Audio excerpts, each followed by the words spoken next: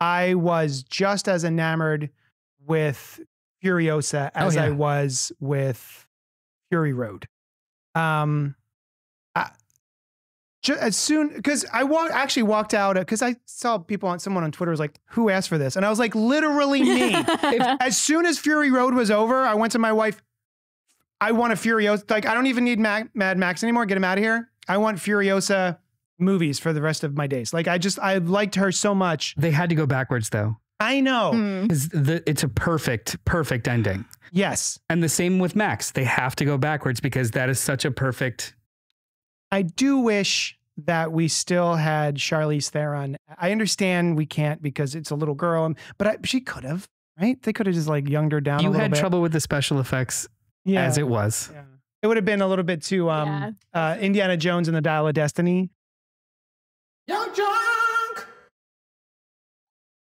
What's up to our sidekicks and henchfolk out there in the mother-loving geek nation? You're currently tuning into the... I'm sorry, I wasn't even reading it. Hold on. I'll do it again. This is going to be great. What's up to our sidekicks and henchfolk out there in the geek nation? Witness us! The CultPop podcast number, episode 78. A show where we talk about movies and TV and comics and Hope in the Wasteland and all the other things that scratch your nerdy itch. We're coming to you live from YUNKJunk HQ, Philadelphia's premier podcast production space. YUNKJunk. Nailed it. One more time. I'm your war boy host, JD of Johnny Destructo's Hero Complex, located at 4327 Main Street. It's a rad-ass comic shop that caters to nerds and nerd-adjacent individuals such as yourself. So please come see me and give me a little beep boop. With me tonight to talk is Alice. Hi, it's me. And Noel. Hello. Also in the booth is our trusty producer, Dylan. Dylan the Great. Eddie Madison is in the Chickadee chat saying, howdy, y'all. How are you doing today? Eddie, welcome back. We haven't heard from you for a while. We hope you're doing well. In like weeks, my dude. Before we jump into the show, we want to shout out the Facebook group Omnibuds Cafe, a community obsessed with graphic novels, comic books, and manga. We're lucky to be there. We're lucky enough to be there. YouTubers of the month. Well, just for May. I think it's going to end soon. It's almost done. So that means that anyone that is a fan of that and a fan of this has to stop one of the other, right? It's like it's a binary choice. You can't. Oh yeah, you it's all or nothing, baby. Outside of the month of May in the year of our Lord 2024, you're not allowed to consume one of the podcast enters. Two podcasts. Two podcasts enters. One podcast leaves. One podcast enters. Two become pregnant. Yeah, I messed up the numbers on that. Girl math. It's fine. Please feel free to comment, like, subscribe, like Eddie Madison is doing in the chat. Get in the chat. Tell us how you're feeling. Email us at cultpopgo@gmail.com. Just like long friend of the show, Pink Apocalypse did. We have letters. We got letters. We have letters. We got lots and lots and lots and lots of letters in the form of sentences and paragraphs. People, just wanted to let you know that there are movies you have talked about that I've never seen. So for funsies, started doing that. For a topical reason, my husband and I started with Mystery Men. I'm okay. Hang on. Let me prepare myself for Pink's thoughts. Okay. Hamana. Here we go. Oh, fuck. It started out with camera work aping Burton. Yeah. Using music aping Elfman. Yeah. And then several moments of awkwardness later, we looked at each other with painful expressions that admitted that to us, subjectively, it was beyond terrible. Yeah. Like we were confused and cringing at how bad the comedy was. Ooh, when we saw the 2+ hour runtime, we tapped out. I think it was the 10-minute mark. Oh my God. God bless you, brave souls, for revisiting whatever that was. We've never seen Scott Pilgrim before, so we're watching that this weekend and hoping for a better outcome. Peace. Okay. Wait. Before we get into how great Scott Pilgrim is, I wish you guys would have made it at least to the midway point when something wildly shocking happens. Yeah. And the movie just becomes different. And you forgot to mention that they are also aping Joel Schumacher really hard. Almost more so than Burton. Yeah, for sure. Thumbs up. I'm glad you hated it. Yeah, at the time. Glad you hated it. I'm going to start saying that. Glad you hated it. Glad you hated it. I respect the struggle. I respect the try. Yeah, thanks for trying it out. Yeah, that's awesome. Let's see. Sam C says, Hey, Sam. Hola. So that was the intro and the letter section of the show, and I think they went really well. We're about to get into my second favorite part of the show, which is called What Have You Been Up To This Week, Huh? Wherein I ask my friends, what have you been up to this week, huh? I'm going to start with Alice. Me. Implying friendship. What have you... Oh, no. Are we not... You don't know. What have you been up to this week, huh? It feels like you're really like pressing, and it's getting a little. My very good friend Alice. It's a little thirsty. It's a what have you little been up to this week, huh? A little thirsty. It's a little thirsty. Tell us. I watched a movie that you let me borrow literally months and months and months ago. Oh, yes. I finally got around to watching. The Descent from 2005, directed by Neil Marshall. And it was so good, but I was freaking out. Yeah. I was pacing because all the claustrophobia and all the tight spaces and all the dark. Kos and I do enjoy doing like outdoor adventures, like we like hiking and mountain climbing and stuff. We had literally actually just gotten back from REI, like stocking up on like hiking gear and stuff. Yeah. And I went into the other room. Kos was doing work, and I'm like, we're never going in a cave. And just walked out, and he's like, all right, never doing cave stuff. That is a solid ass rule. I draw the line at caves. I will hike up things. I will not go down. I will go under the ground. Into things. I will not go into the ground. Yeah. No, thank you. Otherwise, you're never coming down from the mountain. I stay up there. I'm going up. Although the descent down the mountain is, in my opinion, scarier than hiking up it. Oh, yeah. Really? Oh, yeah, it's a lot harder. Yeah, because your leverage is forward, so it's a little easier to keep balance versus... fell and had the infamous pokey in the eye to Costa. And he damn near almost murdered your fiance. I kind of did, but he saved my life. We're all okay now. It's fine. But yeah, anyway, I really, really liked it. And I'm looking forward to watching more Neil Marshall movies. Oh, yeah. There's so many. So Neil Marshall is a wonderful director from Ireland. Dog Soldiers, Doomsday. Awesome. Descent 2. Also awesome. And the most recent Hellboy, which a lot of people don't talk about. But I think it's decent. Yeah. I don't know if I've seen the most recent Hellboy. I've seen some of the older ones, but I'd be interested. It's solid. Yeah. Solid.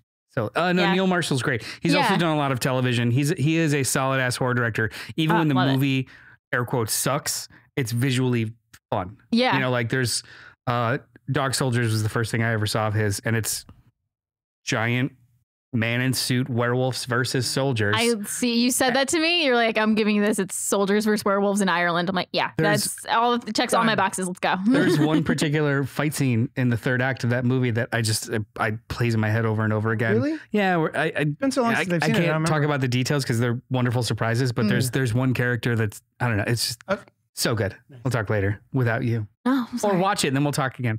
Yeah. No, I love The Descent. I saw that years and years and years ago. I had no idea who Neil Marshall was. I had no idea who anybody, I still don't know anybody in the movie, I don't think. But I just happened upon it somehow. Maybe I just rented it from Blockbuster or something. Yeah. And I just couldn't believe how good it was. It was really good. Like all the acting is really, really solid. Yeah. The framing, it really puts you in those caves and in those tight spaces. I was freaking out. I'm not joking. I was pacing. I couldn't sit on my couch. I was like, okay. That's awesome. Okay. Yeah, I'm sorry, an open room. But also. No, yeah. I mean, I did it to myself. I knew what the movie was about. I could do jumping jacks. I can. It's fine. I'm not touching anything. Yeah. It's a rough movie. It reminded me of a movie that's not as good, but I liked when I was 16, Catacombs. Yeah. Had pink in it. Just like the tight spaces, claustrophobia aspect of it. Pink. The singer is in it. Yes. Neat. I forget the other actress's name who stars in it, but I watched that when I was 16. I was like, oh, this is so 2007 scary. Catacombs. It's very, like, they get stuck in the catacombs of Paris. So it's a very similar concept, like tight spaces, darkness. You don't know how to get out. And, Oh, Shannon Sossaman. You know her. Oh, I like her. Pink. Other people. I think I saw that too. I revisit. I think when I had COVID, I watched it again, and I was like, okay, this isn't as good as I thought it was when I was younger. But it was. I think I took a break from horror in like I want to say early 2000s, from like maybe 2006, 7 to I don't know, mid-aughts, because nothing was really grabbing you. Not really. No. See, that's when I was like just getting into horror. Like, yeah, not to be a hater, probably like post Scream copycats, like 10 years, that like 10 years after 96. So like from, 2006 to where it was just was like a copy of a copy of a copy. Yeah. Like everything was kind of like self-referential and Xerox. Yeah, to kind of find the gems in a little bit, yeah. Like The Descent. Like Sam says, I want to go to the caves along the Sicily coastline. Cool. And then Costa says, ciao. I have accidentally come across stories, either TikToks or YouTube videos or whatever, and discovered that people have gone down into caves and then get themselves stuck in such a way, and that's just the end of them. And I can't. So the Sicily coastline that Sam is referring to is just like, you're in a gondola with a guide and they go underneath and you're just in like a grotto and it's pretty. Oh, I see. It's not like, let's all put on gear and go to town and find ourselves again. No, it's hella controlled.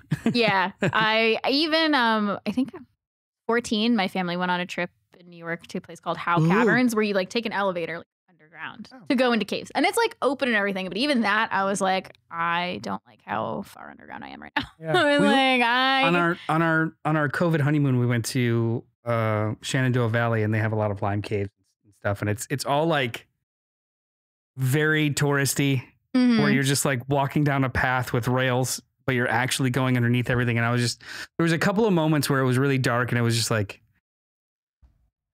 the power went out or something happened outside, I'd be fine, but this would suck ass. And then also after like an hour of just looking at cave walls, I was like, Can we leave now? Is there going to be like a show and a snack? Or Costa brings up 127 hours. Oh my God. I saw that in theaters, and a woman in the theater passed out. I get it. I managed a movie theater at the time, and we knew exactly when it was going to happen, and you would just open the door. Didn't have to go inside the theater, just open the door to listen to the sound effects of of him breaking his own, like the snap, and then the like just synergy going, and then everyone's like sighs or ooze or it was fun. That part was fun. God. Yeah, just open up the booth door and hear the So if you haven't seen The Descent, don't look it up. Don't, because I went in having no idea what the movie was. I just knew the basics, like they go into a cave. I didn't know anything else. Spelunking. Yeah. So do yourself a favor. 5 women get caught, like spelunking get caught in a cave. Yeah, that's it. That's all you need to know. Noel, what have you been up to this week, huh? I have been catching up on a internationally popular television show that many of you might have heard of called Doctor Who. I have heard. Season 1 or series 14, depends on how hardcore you are. Is that it? Does that annoy you at all? No, I don't give a shit. Cool? Good. Okay. It's the 15th Doctor. Yeah. The only reason why they've demarcated is because season 1, this most current season is the first co-production with Disney. Yeah. So it's streaming exclusively on Disney Plus everywhere except in the UK. So they're making it season 1. You seem to know some stuff about things.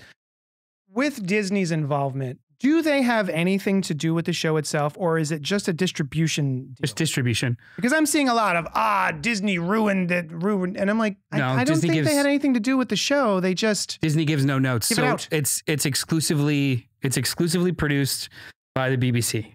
BBC One, and it used to air on BBC America and streaming. The streaming rights were bought for those first 13 seasons by Prime, and then now they're on Max. Now they're on HBO Max. They made a deal. The show was being reworked, and Disney entered the chat saying, "We will pay you so much money for that Disney just money. For the streaming rights." And BBC said yes. They took that money and they increased the budgets for the shows exponentially. Oh, nice. So has Disney improved the show? Yes, because it's a prettier, better special effects, longer production value. Do they have anything to do with the show? No, not at all.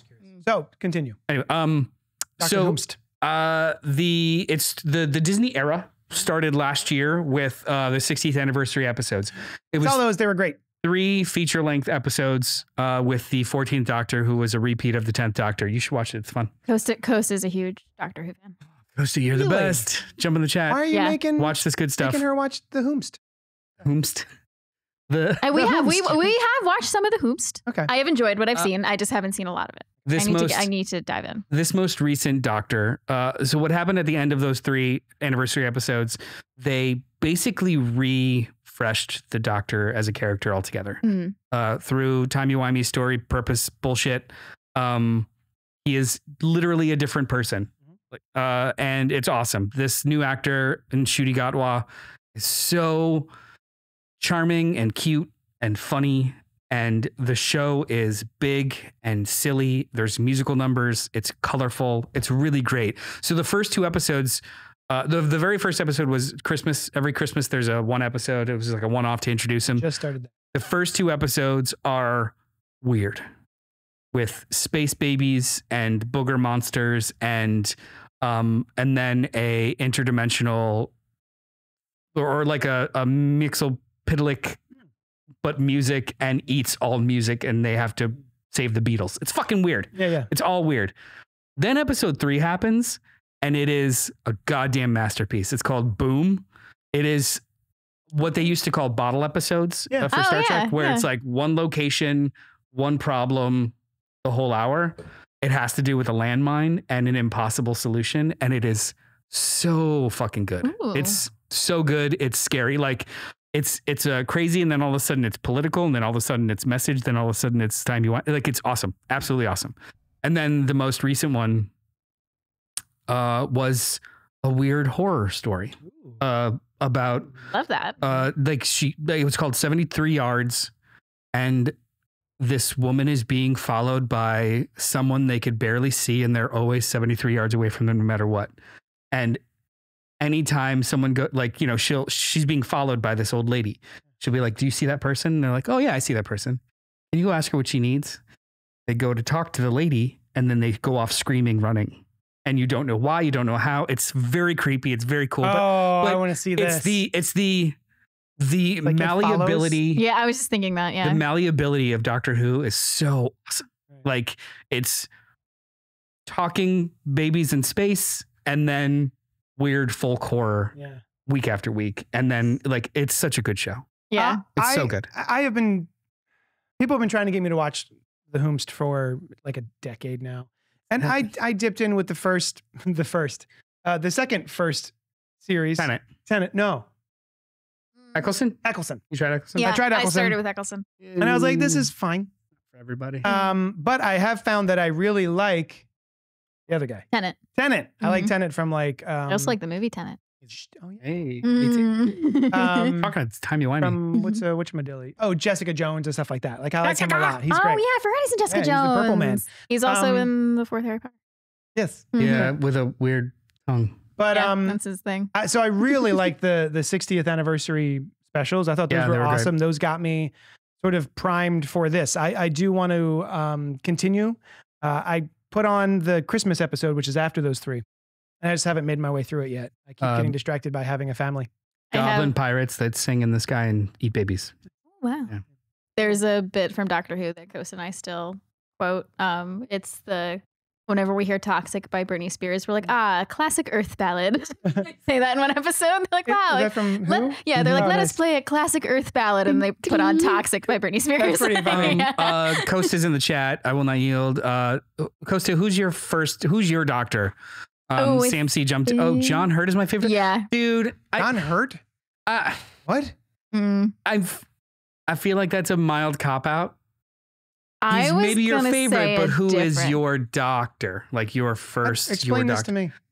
John Hurt is the war doctor who's only been on screen twice. Oh. Fight me. All caps. So you know he's not fucking around. Did you see the 50th anniversary special in theaters like I did?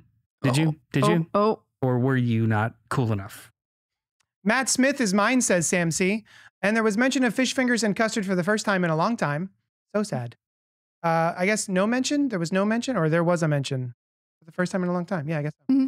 But also satisfying. Who was your first Doctor Who? Was that to me, Sam? Who are you asking? First was Chris.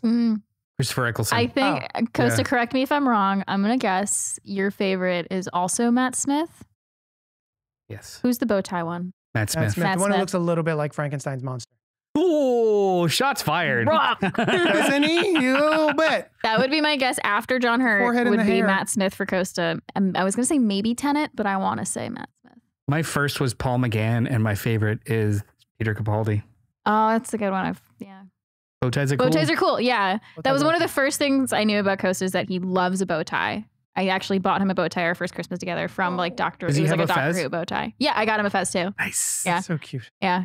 JD. Oh, hey, hi. What Hello. have you been up to this past week? The prior 7 days to today. Huh?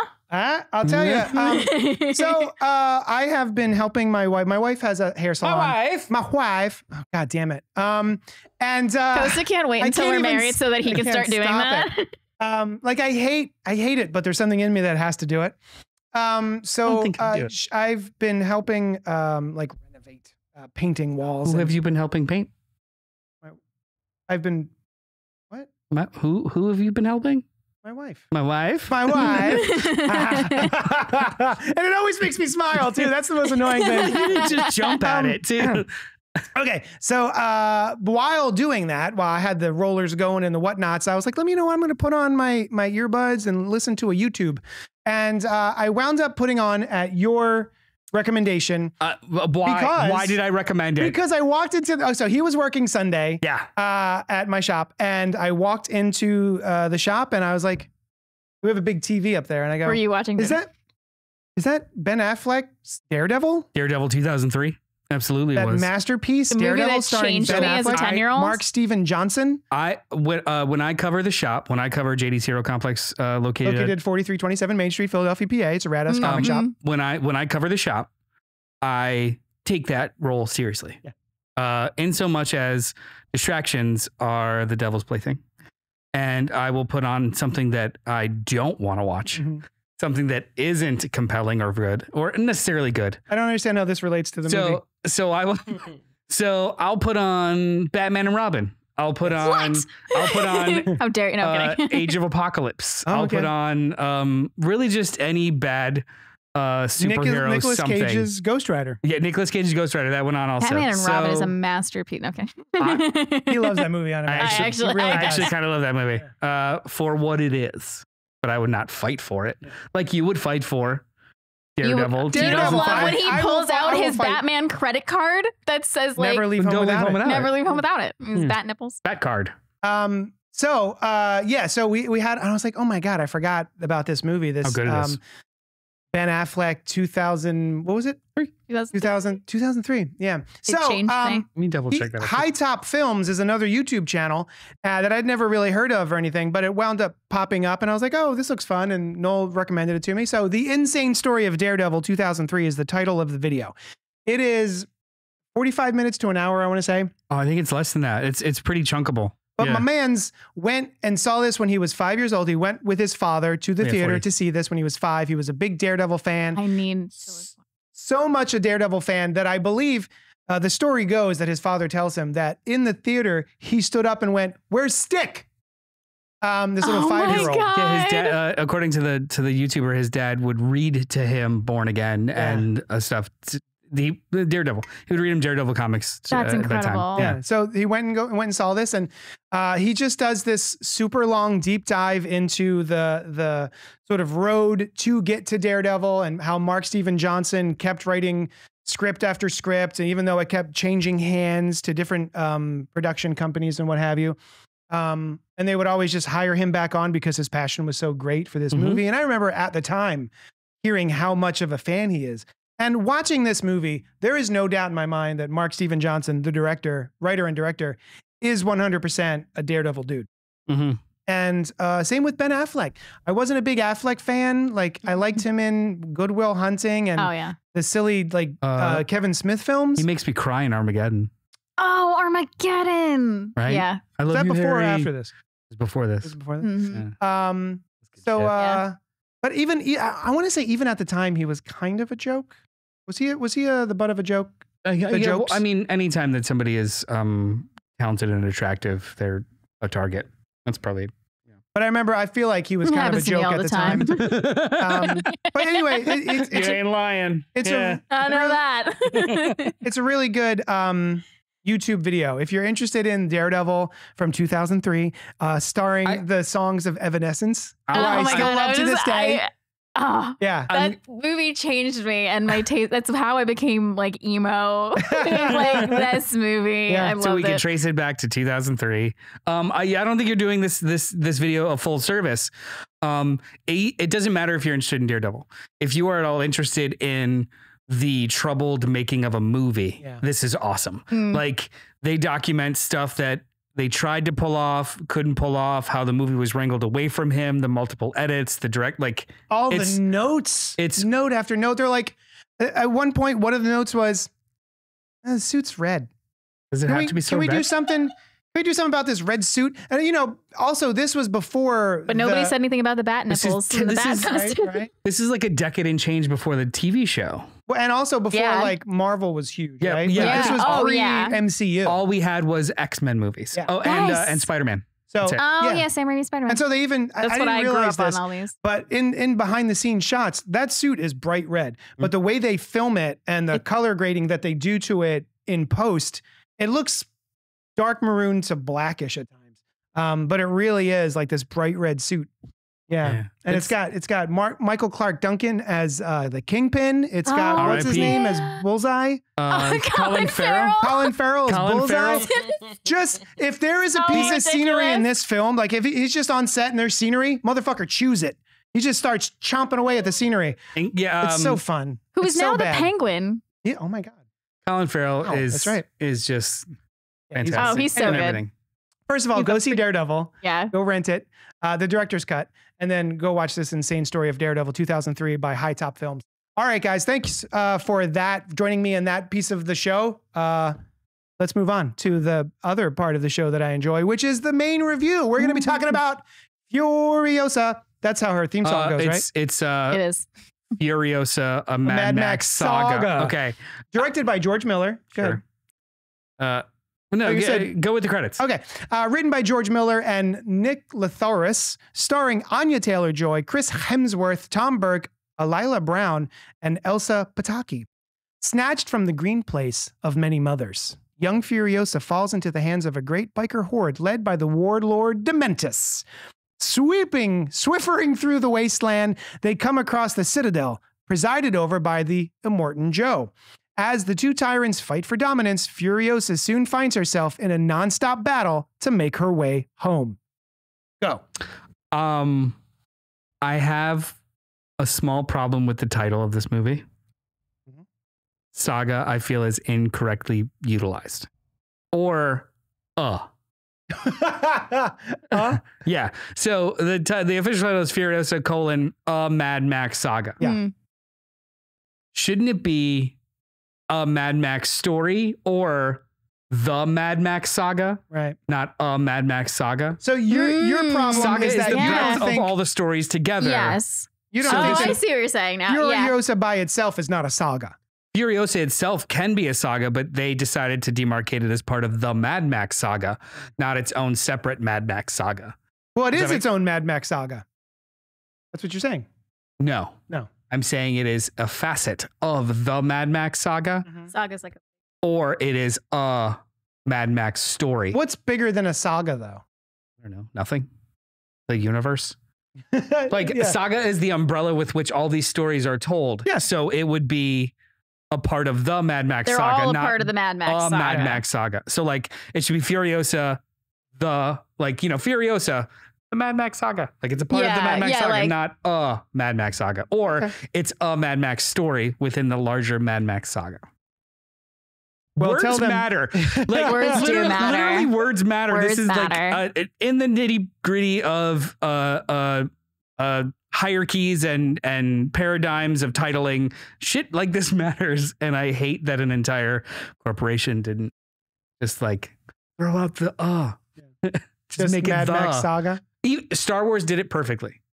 Solo, a Star Wars story. Yeah. Mm-hmm. That's the way you should go. And also Twilight did it perfectly. Sorry, guys. The Twilight Saga. It was the Twilight Saga. It was New Moon, the Twilight Saga. For my time to shine here. I see. The Twilight Saga. The paradigm tells you that all of these things put together are a full saga, not this one story is a saga. Yeah, it's not New Moon, a Twilight Saga. It's the Twilight Saga, New Moon. Can a separate saga exist inside of a larger saga? Right. Can you in Saga? So then Inception it would be, a saga? If so, in this instance, it would be Furiosa, a Furiosa saga. You piece the of Mad shit. Max Saga. The Mad Max. Yeah, it doesn't make sense. Other than that, how do we 4 move stars. on from this? So, 4.5 stars, 5 stars. All right, so you are a huge Mad Max Fury Road fan. I think. Are you? Wait, hold on. Are you a Mad Max fan, or are you a Mad Max Fury Road fan? A Mad Max fan. Okay, cool. Yeah, it's the one I remember being under 10 years old and watching Road Warrior and being wildly obsessed with how they pulled that off. Yeah. You know, like I don't know if anybody's seen Road Warrior. It's I can honestly, it's basically the same movie as Fury Road. Max agrees to transport a tanker of gasoline to another location for his own benefit, and then shit goes bad. He has to save a couple of people, but it's basically just a chase movie, or the whole movie is structured around one chase. So let's backtrack just a skosh. Yeah. So if you don't know Mad Max, starring which one? Mad Max. Oh, Mel Gibson. Mel Gibson. Yeah. The first film is not a pre-apocalypse. It's pre-apocalypse Australia. It's I guess pre-apocalypse. It's post and there's pre. What's the middle? Like mid-apocalypse. It's mid-apocalypse Australia. So I know it. Ante-mortem and post-mortem from my job, and then peri-mortem's like around peri-apocalypse. Around the time of death. Peri-apocalypse, mid-apocalypse. It's during the apocalypse. The dominoes are falling. It's about to apocalypse. It's about to happen. Speaking of our own personal apocalypse that's going on right now, pretty mid. So Mad Max, the original, takes place peri-apocalypse, and he's just a cop. He's a copper. The main force of what? They're called the main force, the main force police. And, he comes across bad guys, and then bad guys get mad at him, and they're like, we're going to murder your family. And then they're like, we're mad at you, Max. And that's how the movie. And that's how, it is, you know what? Let me look mad at Max. The year it came out. Mad at Max Saga. Nice. Mad at Max Saga. Sorry. The Mad at Max Saga. Yeah. Perfect. Mad at Max Saga. That would work fine too. Just not the. So, sorry, I brought it back. And so, so it's a revenge. It's a pretty straightforward revenge tale. And then the Road Warrior is post-apocalypse. And then there is Mad Max Beyond Thunderdome, starring Tina Turner. And that's the first one I saw. I believe, I don't know if it was in the theaters or what, but I went and saw it with my mom. And it blew me away. It was nuts. And it was also the first time I ever realized that there was like a singer, but then they can also act. That's neat. So, so then fast forward 30 years till Fury Road. Between the two. Yeah. It was almost exactly 30 years. Yeah. So these movies, all of them have been written and directed by George Miller, also known for Babe. It's true. Shut up. I didn't realize that. That'll Happy do, Babe. Feet. Yeah. I fucking hate Happy Feet. I actually hate Happy Feet too, but it gave him his Oscar, so I'm okay with it. Nice. I love Babe. Babe, also a bit of a masterpiece.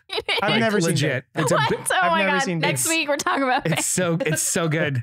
Babe, Pig in the City, it's fine. Oh, is that a sequel to Babe? Babe 2, Pig in the City. Babe 2. God damn it. I'll do That'll do Pig. That'll do. That's all I know. A little bit? Yeah. The very end. I mean, there's no greater like achievement than that approval in that end of that movie. It was just like, fuck, they even reference it in Shrek. That was like my dad's favorite movie. He goes, "That'll do, donkey." Yeah, that'll do. Yeah, that'll do. That'll do, Pig. Anyway, So, popular director of Babe, George Miller.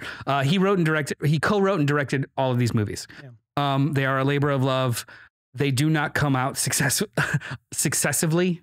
So the first one was 1979, and then the second one was like 81. Okay, yeah, those were back Pretty to back. Close, yeah. And then they had trouble getting Thunderdome put together about 4 or 5 years later, and then he was working on Fury Road for 20 years to get it made and done, and it took about 4 years to like from start to finish because of storms and funding dropout and blah blah blah. They like Charlize Theron had to shave her head 3 times. Oh, wow. I didn't know that. Yeah, because they stopped filming. showed footage, were allowed to come back. He had to wait for them to finish other jobs that they were on. I didn't realize it was that rough. They shot 450 hours of footage, edited to a 2-hour movie. God damn. That is like, yeah, okay. Producer Dylan is like, holy shitting in the corner. How difficult is that? That is literally 1% of all the footage you filmed into a movie. That's insane. Yeah, that's nuts. And that's why she won the Oscar for editing that year. Wow. Movie was nominated for 10 Oscars, won 6, all technical. Really? Yeah, dude. Oh, it is nice. one of the best movies of the 21st century. It is so good, or at least the last 10 years. And it took 20 years to make. Yeah. During the course of that production, that development, they wrote 2 other scripts. Mm-hmm. One of them is Furiosa, this movie. Which was originally, like you had mentioned, supposed to be an animated movie. Yeah, they were kind of going for the animatrix type, like a couple of different avenues. There's like comic books, and we're going to have animated movies, and they're all going to tie into each other, and you have to read one to get to the other. And, you know. Yeah, from inception, this was supposed to be the Mad Max Fury Road. A saga. Mad Max Fury Road was supposed to be a multi-platform story experience. Comics, an anime, the movie, a video game, a cooperative video game, the whole 9. And they had scripts for all of it. The video game became something else. The animated never happened. The comic did happen, but it was just prequel stuff. And and it was no reprints. I think it was only like published Someone once. just emailed me or messaged me today, be like, hey, can we get those Mad Max comics? And I was like, sure, because my distributor says it's available. And so I was like, yeah, man, I'll get that for you. I'll get one for myself while I'm there. And then I put them in the cart, and I went to go check out, and they were like, get these out of the cart. These don't exist. Get out of here. And they were like, they wouldn't let me order them. Fuck you. No, absolutely not. And then it flipped you off. Yeah. Suck it. I think that's because George Miller owns the rights to Mad Max. Now, the Warner Brothers does distribute the movie and help fund it, but like there was a whole legal drama between him and Warner Brothers, and he won the rights back. Yeah. So they tried to make Fury Road at like Fox for a while, and it just didn't happen. He ended up, but either way, it doesn't matter. This movie was conceived, Furiosa was conceived and written before Mad Max or Fury Road ever came out. So these are definitely like of a piece. Yeah. And it wasn't supposed to be a movie. Saga. The whole thing was a saga. Yes. This movie alone, Not a saga of a different character? No. Now that you pointed it out, it's going to bother me too. It should bother you because it grammar matters. Grammar matters. Grammar matters. I'm on your side. Is it Babe, the Mad Max saga? It's Babe, a Mad Max story. Okay. No, it's Babe, a Furiosa story. I also loved Fury Road, but it is just a big chase story. But the stunts and everything, I really sort of wowed at the practicality of all the stunts. How much of that was practical? Because watching this movie doesn't seem quite as practical. Was Fury Road also not that practical, and I just didn't notice it? It was hidden better. Or was that? No, there was a lot. It was very practical with a lot of digital assistance. Mm-hmm. So they would just film like for like 2 to 3 years beforehand. The stunt coordinator who got his start being a bad guy in the first Mad Max movie as a stunt performer. Yeah. They built all of the vehicles. They created all of like the stunts. They practiced with them and had the actor in Mad Max Fury Road, there's those gimbals that go back and forth. Like people jump from car to car on those big gimbals. Yup. They literally were doing that. Yeah. Okay. And so like if there's a giant explosion right next to an actor, that's digitally provided. But if the car like flips around next, that happened. Yeah. The one that it's in the trailer. I would like in to the trailer for Fury Road. That movie. Oh, they're so fascinating. After seeing this, I fell back into a Fury Road hole. In the trailer, there's a war boy who does the witness me for the first time, takes 2 war sticks and jumps at a car. Such a good. That motherfucker did that. There's literally like harnesses and gimbals on him, and he jumps off of a moving vehicle into another moving vehicle, and it stops right before impact, and then he gets like pulled back. Yeah. And then they just digitally added the afterwards. Yeah. So like they did a lot of it, and it was really, really cool. This movie was a little bit more. You could tell they did a lot of shit, but it was a little bit more digital. I feel like there was a lot of bits in this movie, Furiosa, where I was like, digital. Oh, that's bad digital. Yeah, like, I didn't spend the whole movie last time doing that. I But feel this time I was like, oh, that's. I feel super bad. Let's only talk about Furiosa right now because I could talk about Fury Road for 400 years and you haven't seen it yet.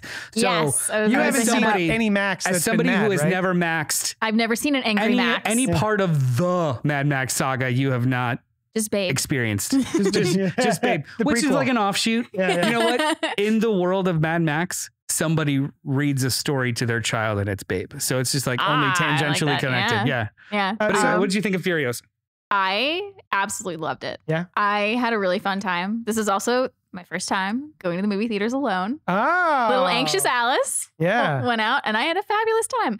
And I love going by myself. Yeah. I love going with other people. I was going to say more. that. Yeah. But I also, there are times where I'm like, this is nice. yeah. I was just sitting there with my junior mints, my feet up. It was great. Yeah. Negligible. Hold on. Dylan, what's your favorite movie snack?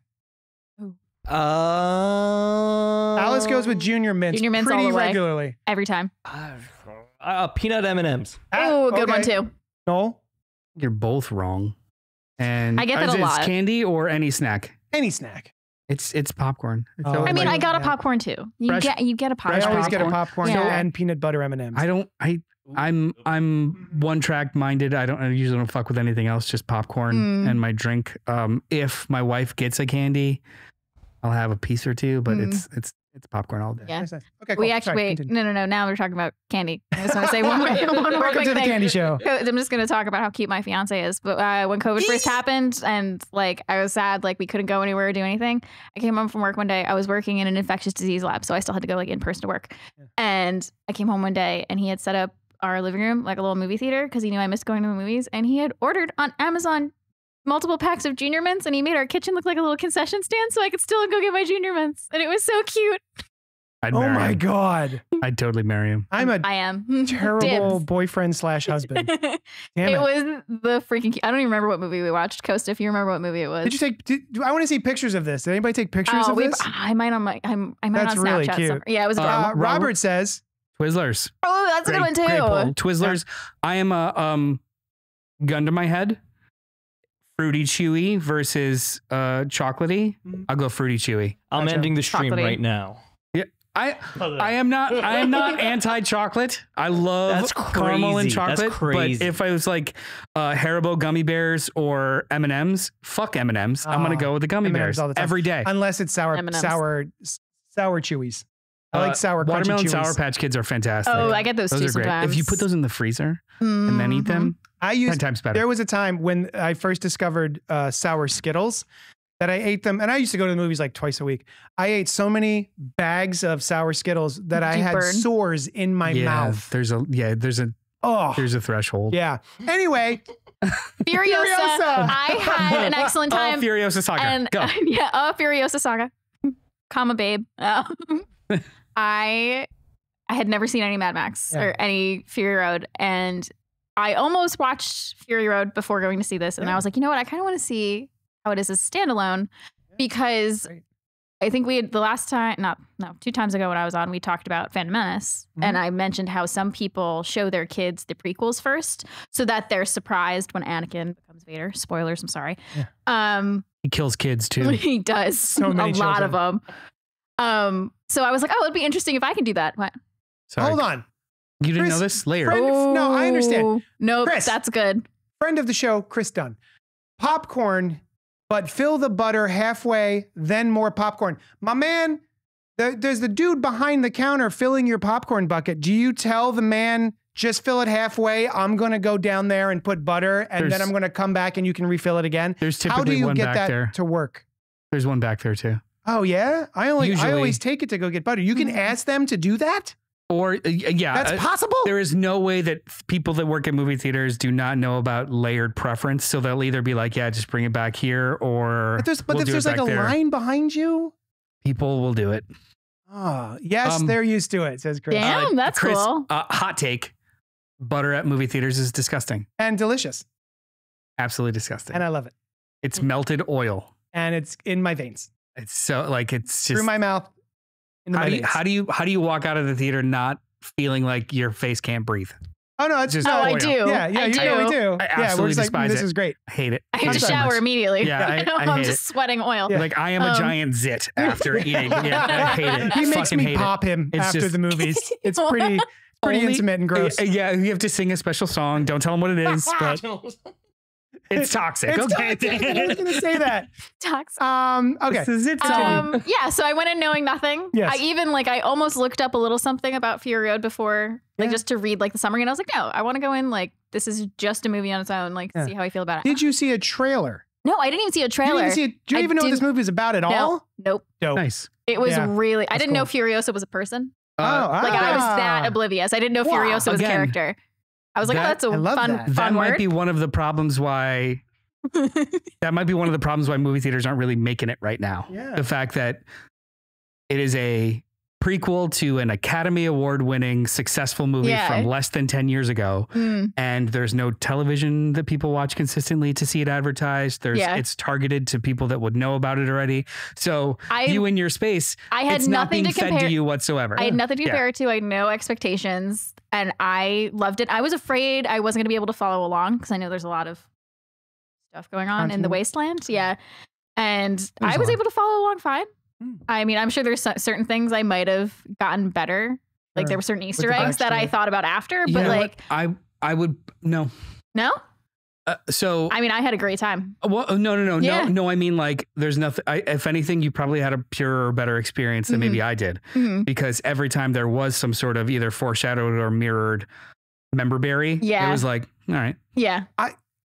I kind of wish now that I'm thinking about it, I kind of wish Furiosa came out first obviously, and got us to Mad Max Fury Road, just because of the question. Well, we'll get into his spoilers, but there are questions that I would have liked to have unanswered Mm. for myself watching Furiosa, because the character is so much fun. Noel, what did you? We both love Fury Road. What did you think of Furiosa? so you kind of ticked on the thing that is stopping me from absolutely loving this movie, as Oh, okay. opposed to just enjoying it a lot. I think I can compare it to Fury Road because it is a direct line, Yeah. right? Yeah. Fury Road is dialogue light, balletic, and show don't tell. It is like the perfect example of everything is done with emotion and action. We meet in that movie, and I'm going to be very light on spoilers because I cannot wait to watch a Fury Road. I hope we all get together to watch it. Oh, so we're watching Fury Road. There We meet all of the characters in Fury Road mid conflict. Yeah. While they are in the middle of making a choice is made, and then we're there. love that. It is everything you need to know about the character is implied with the choice that they make at the literal first scene you see them in. It was powerful. It's effective. Loved it. Also, This gives me 2 hours of leading up to that choice that was already really effective for me in the first one. Mm. So is it interesting? Is it cool? Do I get to see more of the Wasteland and all of the factions and the political interplay between Gastown and Ammo Farm and shit? yeah. All fucking cool. Yeah. Did I need it? No. It kind of took the shine a little bit out of like that balletic, impulsive, crazy experience. Okay. Fair. A little bit. I did not have that experience. I was just as enamored with Furiosa as I was with Fury Road. As soon, because I actually walked out, because I saw someone on Twitter was like, "Who asked for this?" And I was like, literally me. As soon as Fury Road was over, I went to my wife. I want a Furiosa. Like, I don't even need Mad Max anymore. Get him out of here. I want Furiosa movies for the rest of my days. Like, I liked her so much. They had to go backwards though. I know. Mm. 'Cause it's a perfect ending. Yes. And the same with Max. They have to go backwards because that is such a perfect. I do wish that we still had Charlize Theron. I understand we can't because it's a little girl, but she could have, right? They could have just like younged her down a You little had bit. trouble with the special effects as it was. Yeah. It would have been a little bit too Yeah. Also, Indiana Jones and the Dial of He Destiny. didn't have Ooh. the best time filming Fury Road. Oh, None yeah. of them did. None of them did at all. Well, I mean, wait, do you mean just what it takes to make those types of movies in the desert and all of the problems they had, or were there like personal things? Oh, all of the above. Oh no. Yeah. So the movie took 20 years to make, and during the course of that, George Miller understood every single piece of it. Everything was incredibly complicated. So like they would film for one whole day, 1 3-second sequence of one of the car chases. And they would do it completely out of order. And because he was dealing with stunts, impracticalities, special effects, and weather at the same time, because they filmed in Namibia. So it was 110 degrees. Don't know where that is. Africa. Thank you. Like the middle bottom of Africa. Like 110 degrees or freezing, like on the same 24-hour period. It was very intense and very crazy. And all of them say like George did not have time for the actors. Period. So, which I kind of get. They were totally like there was no real script either. It was like 400 panels. Oh, it was all storyboards. Storyboards, yeah. So on shooting, there was really no script. It was just we're in this part of the movie. We're in this part of the movie. So they all hated it. And then Tom Hardy screaming matches with George Miller Ooh. and Charlize Theron screaming matches with Tom Hardy, and then back and they all fucking hated each other. Oh, that sucks. I hate knowing that. No, it's great though, because they had to start and stop production like 3 times.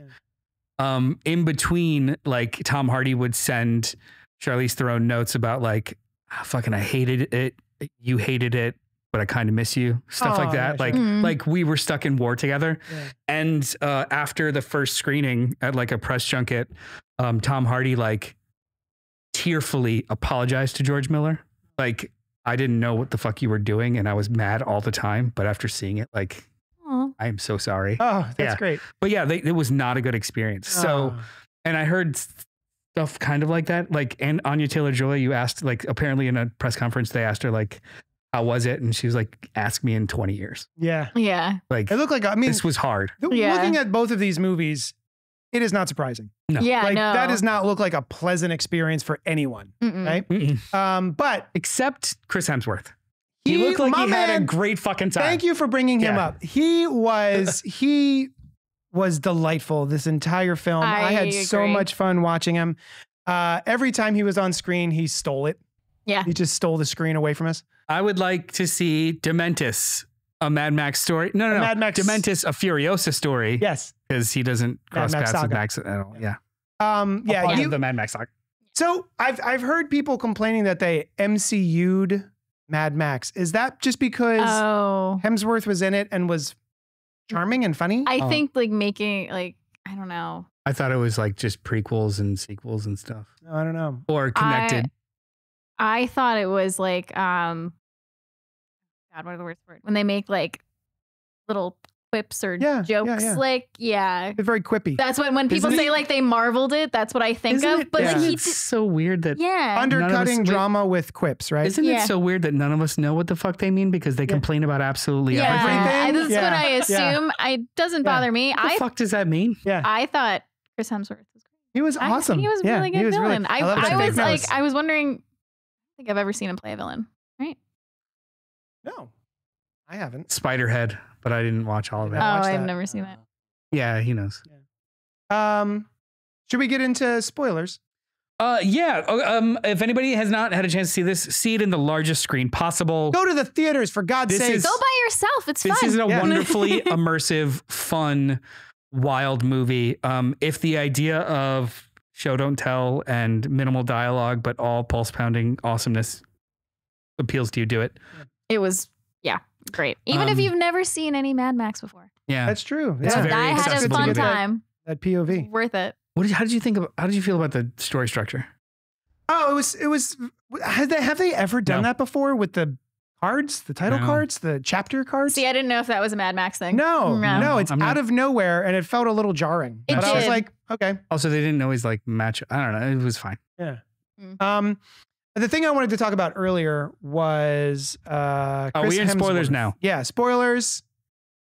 So I would have liked. I enjoyed him so much. Dementus, and Dr. Dementus. He gave himself a title. Dr. Dementus. And then he gets hit with the red stuff, And then all of a sudden he's like, oh, fuck yeah. Now I'm Red Dementus. Yeah. I just love him. He was like always he was just kind of vibing with everything. Like, oh, this change, I'm going to do this. And I think if I seen this and then Mad Max Fury Road, it would have been nice to not know who was the main bad guy moving forward. Like, I didn't know Dementus was going to die in this one. Yeah. You know? Yeah. So I didn't know, you know, but I had no idea. I was you didn't. I'm sorry, I did. Having seen, I did know that he was going to die. That's what I meant to say. I did not. But because I know that Immortan Joe is the main baddie of the next film. Which they do kind of set up in the end of this one with her bringing the peach. No, yeah, but I mean, you know, going in. Yeah, of course. Yeah. It would have been nice to be. And I probably would have been sad. I'd be like, oh, they killed him. Going into Star Wars prequels, not knowing Anakin becomes Vader. Yeah, that's true. I love Immortan Joe was dope in this movie. Oh my god, he looks so cool. Yeah. I don't know what he looks like in the other ones, but the same. Older. It's a different bushier eyebrows is all you get. It's a different actor because the original actor passed away, I believe, and this was like a younger guy, which made sense. But he's in Fury Road. He's a little bit more of just a ornery old king kind of a thing. In this one, he is such a tactician and is like a politician, and I'm like, that's pretty fucking cool. He's very. This is how he got his job. Yeah. Who was his Scrotus? No, his Scrotus children. And Rictus. His Scrotus and Rictus. Yeah, they were Beavis and Butthead, literally. It was literally Beavis and Butthead. Yeah. The guy in the suit next to him with the nipples cut out. And he would just he had a gas mask on his junk, like. That was and the thing on his nose. I forget his actual name. Constantly, that cool metal thing on his nose. He's basically the banker. Yeah. Okay. Also, I think I read that he's a former politician in Australia. Wow. Oh. Yeah. That's awesome. And that's his thing. Just every time he's talking, he's just like, rubbing. I need access to my nipples at all fucking times. So all my suits have holes. Yeah. Yeah. You didn't notice that at first. The first thing I noticed was the gas mask on his pants. There's right over his junk. And I was like, what is that? And then I was like, what is he doing with his hands? And I'm like, oh my God. When you learn that all of the Citadels just, so in the names, Gas Town, you guys must do gas. Ammo Farm, you guys must do ammo. Yeah. Bullet Farm, yeah. Bullet Farm, sorry. The Citadel, when you learn that it's milking and birthing, yep, it's like, oh, yep, gross. All these guys are fucking awful. I knew they were awful before, but hot damn. Yeah. It's pretty bad. I think the only takeaway from this movie that was negative for me was the CG at certain times, because it seemed out of place in scenes that it didn't even need it. There's a scene where the Furiosa, baby Furiosa goes into the birthing the vault, the birthing vault. Women are and belts. It's just, it's the same scene as you saw in Fury Road, where it's got the steps coming down and it's sort of this shot going in, and there's a woman walking down the steps, and that woman is CG. The way she walks is very jagged and strange, and she's obviously been put in there. And I'm like, why did they you didn't need that woman walking down the steps. So strange. There's also too, there's a sense of when you see a sequel, and I know this isn't a sequel, but it did come out after. There's usually a sense of escalation. This movie, which I like, de-escalated, because even the action scenes in this are much smaller comparatively. But it increased on the emotional appeal, or just like the story. So I like that, but I also still bristle at the fact that I got all that already in the first one. Like her arc in this movie was just vengeance. For the most part, it was basically just vengeance. She finally found a home and it still was taken from her. But I knew that, because that was the same exact emotional arc that she completes for the most part in Mad Max. So it was a journey that I enjoyed going on. Yeah. But I still, at the end of it, was like, oh, all right. Yeah. I didn't need that. I didn't need that, but it was cool that it was there. But I loved it. It didn't give me anything that I needed to know from Fury Road. Like, everything I needed from Furiosa, I already got. I just like I don't know why. I just feel allergic to saying love. Oh, I loved it. I thought it was fucking cool as hell and really good, but love is hard for me to say because I loved what had already happened, and this didn't offer me anything new other than Dementus. Yeah. That's And Praetorian Jack, fucking coolest dude. Yeah. Oh, he was so cool. Who's not Mad Max? But you know what? Very though? close. You know what though? As soon as they introduce him, you have that wonderful sequence where she tries to stow away, and it's really, really good. And you don't even know she's there. No, until, and then he's like, "Hey, I'm going to teach you everything you need to know about road war." Yeah. Next scene. Yada yada. Yeah. Like I don't get to see now that. you know. Yeah. And we're here. Yeah. Arguably, that was the most interesting point of her progression from this to this, and they cut it all out. Yeah. I'm I like, imagine what the they fuck? filmed it, but like, I don't. Did I need almost 40 minutes of pre Anya Taylor-Joy Furiosa? Okay, that was pretty cool. Would I have preferred? Yeah. Anya Taylor-Joy becoming Furiosa, like legitimately becoming the Praetorian or the Imperator. Yeah, that's true. I They spent a would. lot of time with Anakin, and then they yada yada the Vader bit. Like, The movie that was the most interesting that would have really like cut its teeth just seemed like it was left out. Yeah. And it's as much as I liked this, it still kind of was like, is there a director's cut of Fury Road? no. That's so neat to me that Zack Snyder will have director's cuts, but then like this guy who has like 1 million hours of footage was like, nah, I'm good.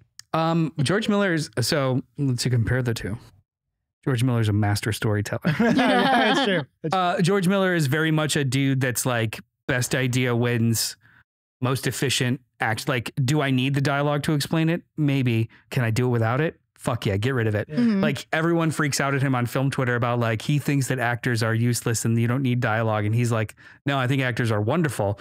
I just also think that you can have them emote instead of soliloquy. Yeah. That's awesome. Emotions. Yeah. So he's like, he is all about, like, he just has this weird natural habit of being the most efficient and going for it. If anything, this was probably his, in the Mad Max movies, this was probably his most like long in the tooth feeling. Yeah. Oh, Yeah. I do agree with that. Yeah. Road Warrior was, Beyond Thunderdome was a little bit more talky. Also, the way that Max was in the original movies is a little bit more cocky and braggadocious. In these more current movies, he is just, get out of my way. Yeah. And does not say anything. Just get out of my way. You, that over there. I will say that all the people who were like, you can't, was it Kathleen Kennedy who had said something about the reason Solo didn't work is because you just shouldn't recast with different actors. It's like, you can. I feel like Mad Max Fury Road wants a word with you. Like, you can do it and it's fine. People don't give audiences credit. Yeah. Like you could, another movie I put on in the shop that no one likes and shouldn't, Superman Returns. Oh, I still like that movie. Most of it. You don't. Half of it. You like 3 sequences. That's true. I do. In a 2.5 hour movie. I do. Yeah, That's true. come on. But that was a movie that loosely took the continuity of 35-year-old movies and just recasted it. Yeah. I don't need to explain anything. That's not a multiversal blah, blah, blah. It's just, I just recasted it. And when they were talking about like, what are we going to do with The Flash if this movie's popular? And be like, just recast it. Yeah. Oh, you can make it like an in-universe. Like, why? Yeah, just recast it. Yeah. Like, same thing with Jonathan Majors. Yeah, just recast. Who Just cares? recast him. They did it with the Hulk like twice. Yeah. And who cares? 3 different Hulks. Just recast it. Doesn't matter. Yeah. People aren't stupid. They also don't need to be like spoon-fed. Just do it. Do it. It's a good movie. No one gives a shit. It's a good slogan. I feel like Just do it. I don't think anybody's got that. Yeah, I think some companies should use that. If anything, maybe like Doritos. Just do it. Just do it. Just do it. Just Just Doritos. buy I mean, 'em. that's what when I see a bag of Doritos, Like, Just just do do it. do it. I'm at the gas station. I'm like, And then I start just do I'm crying. gonna do it. Is there anything else we want to say about a Mad Max Saga Furiosa? Go see it. Go They see should it. have recast T'Challa, says Robert Monroe Jr. I mean, sure. Yeah. And they probably will someday. Yeah. But I mean, the people They kind of already did, right? the people that were making that movie felt it would be insincere, and I'm not going to argue with them about it. Anything else about Mad Max or Furiosa? This movie made me want to shave my head, but I don't think I'd look as good. So. Oh, I think you know it'll be what? fine. I I thought do the same have thing, something but yeah, I'd like shave to your head, do say. it. Another negative takeaway. When's your wedding? You got time. Which, right? October 2025. Oh, you got so much Plenty of time. Plenty of time. How's that bitch? What's that bitch? Your head, I mean.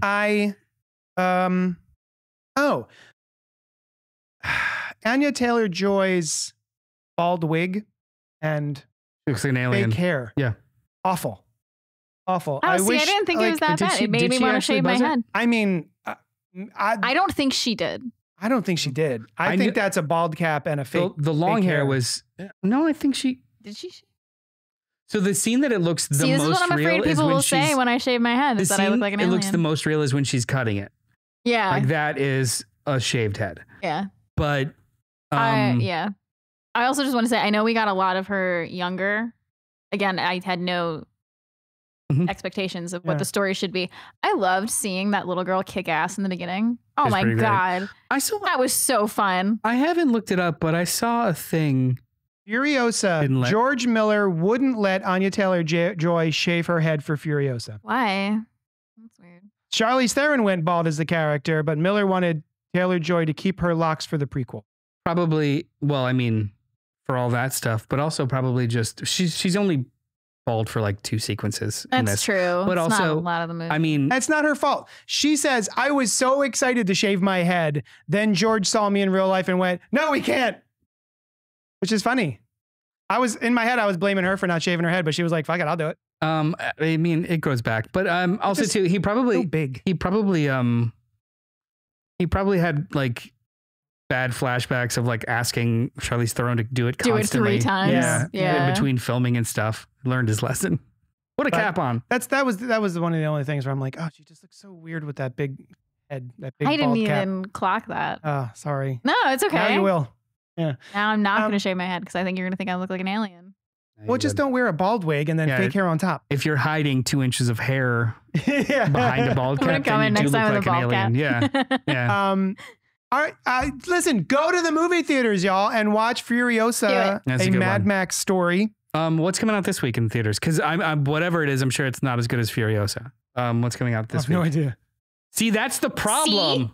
What's coming out this week? I never know what's coming out in movies until they're out. So if I can find it before somebody in the chat does, what is coming out in movie theaters this week, the 31st? Dylan, do you know? Dylan. Going to my Regal Unlimited movie podcast. Not loading. The Garfield movie? That happened last week. May 31st. Oh, the limited engagement of Spider-Man No Way Home? That's not what I'm. Jesus Thirsts. I need you to help me not make things worse. IQ? What is Jesus Thirsts? Nothing like it's a Jesus movie. I don't think anything comes out this week. Thirsty Jesus. Ezra. In a violent nature in like limited screens. The Lord of the Rings are going to be back in theaters June 8th, 9th, and 10th. There you go. Coast and I are going. There is no new movie coming out this week. Go see Furiosa. Go see Furiosa. Do it. And then also watch Fury Road because it's dope as hell. And then June 7th, you can go see Bad Boys Ride or Die. But next week, I'll be there. I'll see you there. Noel will not be here. Oh no, I hate you. But we're going to be discussing Acolyte? New Star Wars show. The new woke Star Wars show. Yeah, and maybe me and you can talk about a horror movie. We'll have to figure that out. I like horror. Yeah, let's all talk about horror movies. Oh, that's true. It's just Brian. It's just Brian. Nice. All right. Thanks so much for hanging out with us. And you know what? Oh, we already did that part. We already said hi to the Omnibuds. Hi, Omnibuds. Again, we miss you. Hi. Go see Furiosa, everybody. Okay, love you. And we'll talk at you later. Bye. YUNKJunk!